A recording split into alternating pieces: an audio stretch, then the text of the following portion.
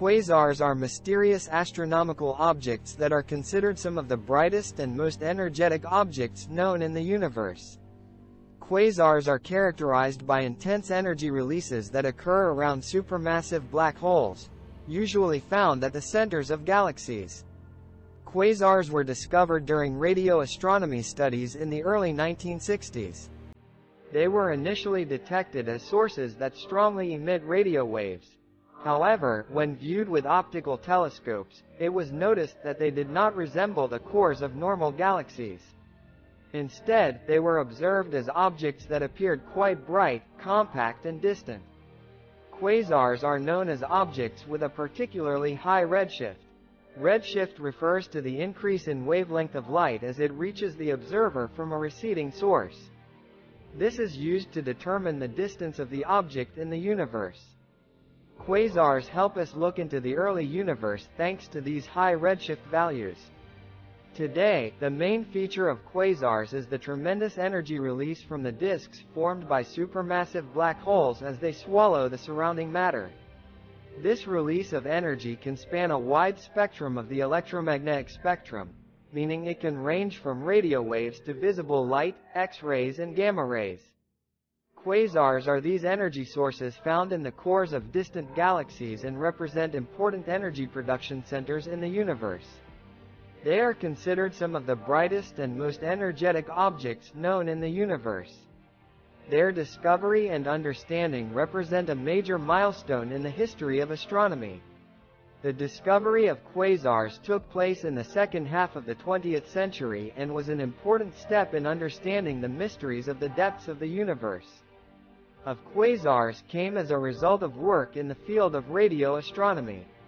In the early 1960s, radio telescopes began scanning the sky to detect different radio sources. However, some sources were much brighter and more complex than other radio sources. In 1963, British astronomer Cyril Hazard examined a radio source called 3C48 and determined that this source was quite distant compared to normal galaxies. This distance showed that 3C48 had a very high redshift. Redshift is a concept used to determine whether light is moving from its source towards the observer. Astronomers can calculate the amount of redshift of an object by examining the wavelength of the light they observe. This concept was used to estimate the distances of 3C48 and similar sources. The results showed that these radio sources are located in distant galaxies and have very large distances. This meant that the sources were quite bright and energetic. Later, observations with optical telescopes revealed that these distant radio sources did not resemble the nuclei of normal galaxies. Observers noticed that these sources were incredibly bright and compact. In 1964, Caltech astronomers discovered Martin Schmidt and Donald Matthews described these objects using the term quasar. The term quasar means quasi-stellar radio. It is an abbreviation for source and indicates that these sources are star-like radio sources. Of quasars has helped us understand the consequences of the Big Bang by shedding light on the distant and early stages of the universe. It also allowed us to understand the energy present in the universe and the matter around supermassive black holes. Quasars added a new dimension to astronomy and offered scientists the opportunity to understand the mysteries of the universe more deeply. Quasars are some of the brightest and most energetic astronomical objects in the universe and are often found at the centers of very distant galaxies. This extraordinary brightness and energy most likely results from the interactions of disks of matter orbiting supermassive black holes. Supermassive black holes underlie quasars. These black holes are gigantic black holes with masses as large as millions or even billions of sun masses. These black holes are located at the centers of galaxies and are most likely formed as a result of the evolutionary processes of galaxies. Accretion disk is formed when materials such as gas and dust revolving around the supermassive black holes at the centers of galaxies slowly flow towards the gravity of the black hole. This disk of material spirals around the supermassive black hole. Supermassive black hole at the center of the galaxy heats up and reaches high energy levels through various physical processes. One of these processes is events such as supernova explosions. Intense winds resulting from the explosion of stars at the end of their lives can cause matter to flow into the inner regions of the disk. The inner regions of the material disk can experience extremely high temperatures and pressures due to energy-releasing events such as supernova explosions. This high temperature and pressure allows matter to condense and rise to high energy levels. As the matter, which condenses and heats up in the inner regions of the matter disk revolving around the supermassive black hole, falls towards the black hole under the influence of gravity, large amounts of energy are released. This energy is radiated into space in the form of electromagnetic radiation. These processes, which reach very high energy levels, constitute the main source of the brightness and energy of quasars. The disk of dense matter rotating around the supermassive black hole causes a wide range of electromagnetic radiation to be emitted. This radiation can be across a wide spectrum, ranging from visible light to ultraviolet, X-rays and even gamma rays. Quasars are bright and energetic astronomical objects frequently seen in the early universe. This brightness and energy arise as a result of the interactions of disks of matter orbiting the supermassive black holes at the centers of quasars. Supermassive black holes are huge black holes that have millions or even billions of solar masses. The gravitational force of black holes is so great that it pulls the matter around them towards itself. This gravity causes matter to flow towards the black hole.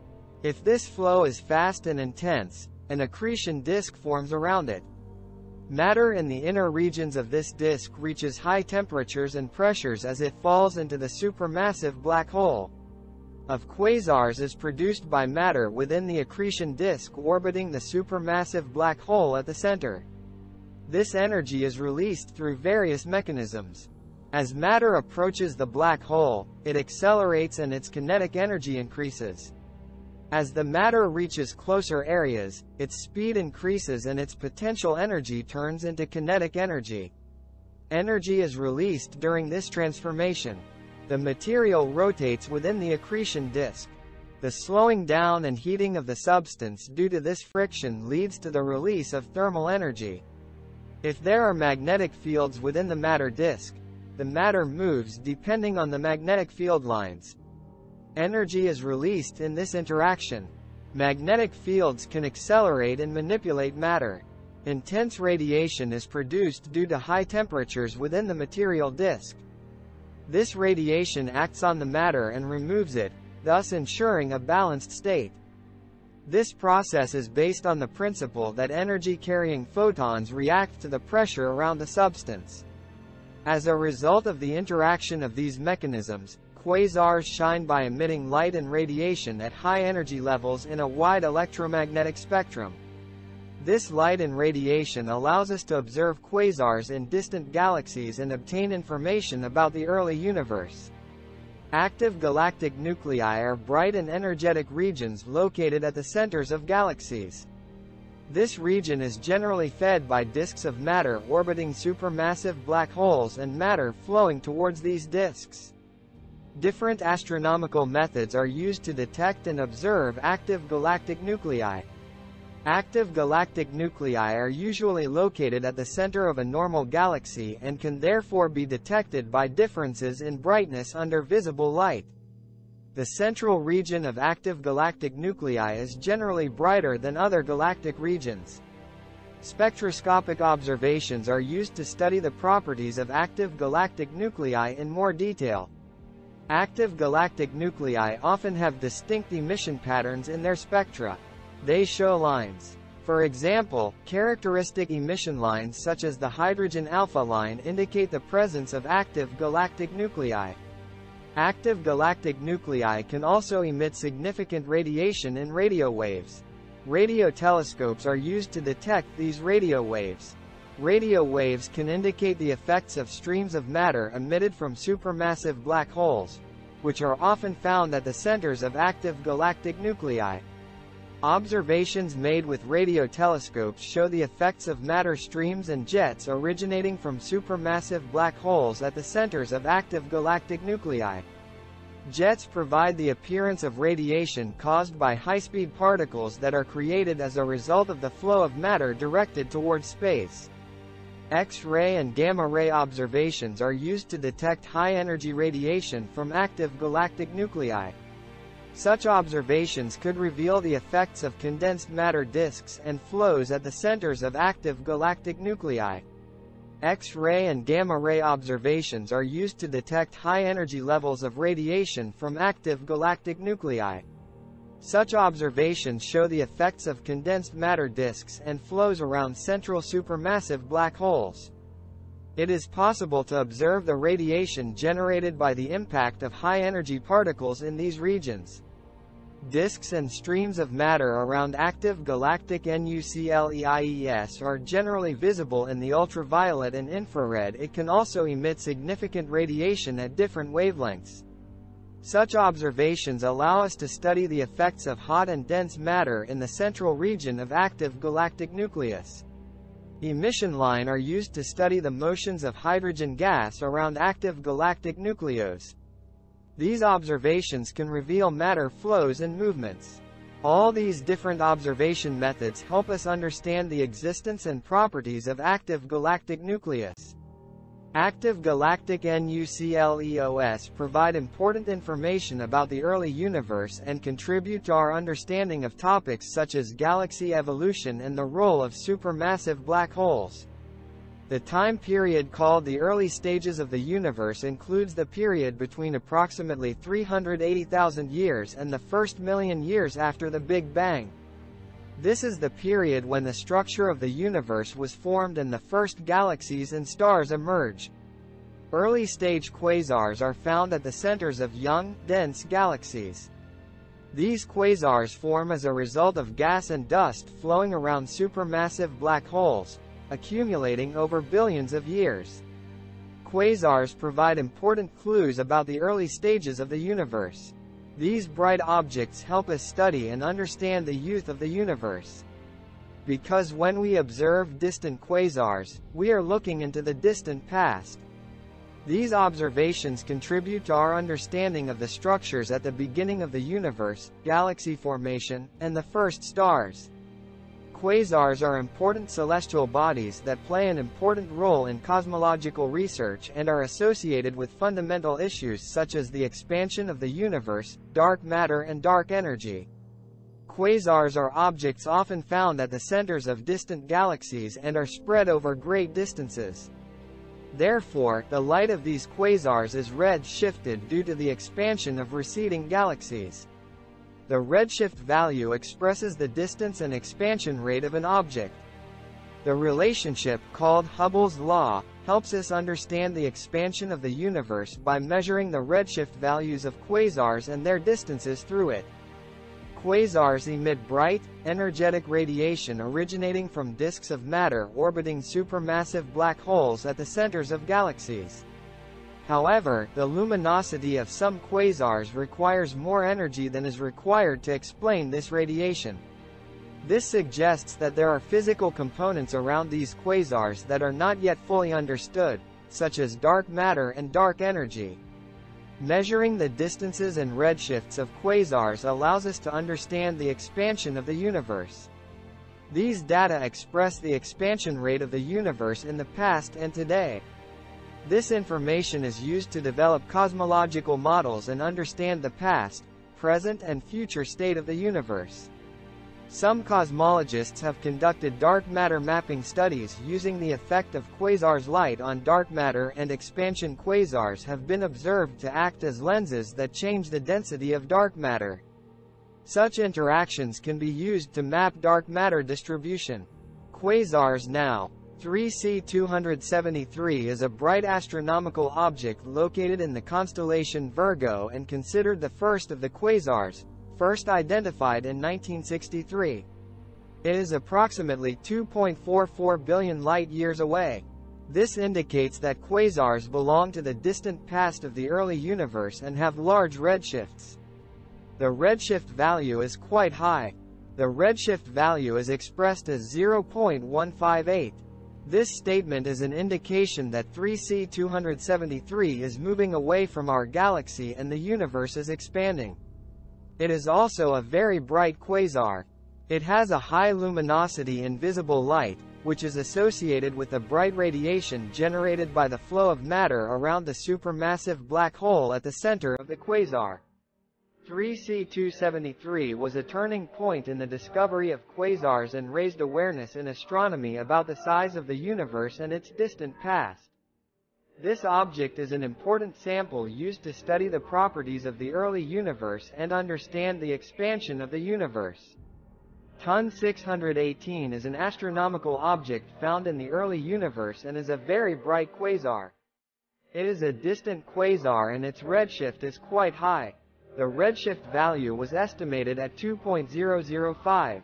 This statement indicates that the object belongs to a great distance and therefore to the early universe. It is a very bright quasar. Its brightness is the result of intense radiation from the disk of matter around the supermassive black hole at the center of the object. This supermassive black hole intensely attracts matter around it and produces brightness. TUN 618 stands out with its very high energy levels and brightness. Astronomers try to obtain information about the early universe by examining bright and distant quasars such as TUN 618. These objects provide important clues about the youth of the universe. PKS 1830-211 is an astronomical object known as a distant quasar. It was first detected by the Parkes Radio Telescope in Australia in 1992. Coordinates 18 hours 33 minutes 39 seconds right turn hour and minus 21 degrees 03 minutes 39 seconds is the downswing degree. It is a very distant quasar and has a high redshift. The redshift value is estimated at 2.5. This indicates that the object is at a great distance and therefore belongs to the early universe. It is a bright radio source but can also be studied at optical wavelengths. Therefore, examining its optical spectrum helps us better understand the distance and properties of the object. It is an example of a gravitational lens whose light has been observed to bend and produce elevated brightness levels as it passes in front of a large galaxy. This effect occurs when the light of the background object is bent by the objects in front of it. It is also used by astrophysicists in molecular observations. Interactions between molecular gas clouds and the quasar are studied by analyzing the radiation of this quasar. Distant and bright quasars such as PKS 1830-211 help us learn about the early universe and are used to test the accuracy of cosmological models. The gravitational lens effect is used as an important tool in examining the structures around such objects. In this documentary, we met quasars and discovered these mysterious phenomena deep in the universe. When we come to the end of our documentary, we feel the peace of mind of having been fascinated by what we saw, deepened by what we thought, and left a small trace in the limitless complexity of the universe. Quasars, these gigantic sources of energy traveling at the speed of light, offer us the key to a great secret about how the universe works. Trying to unravel their nature means pushing the boundaries of science and our desire for discovery. We also thank you, our viewers. We are grateful for you accompanying us in this documentary.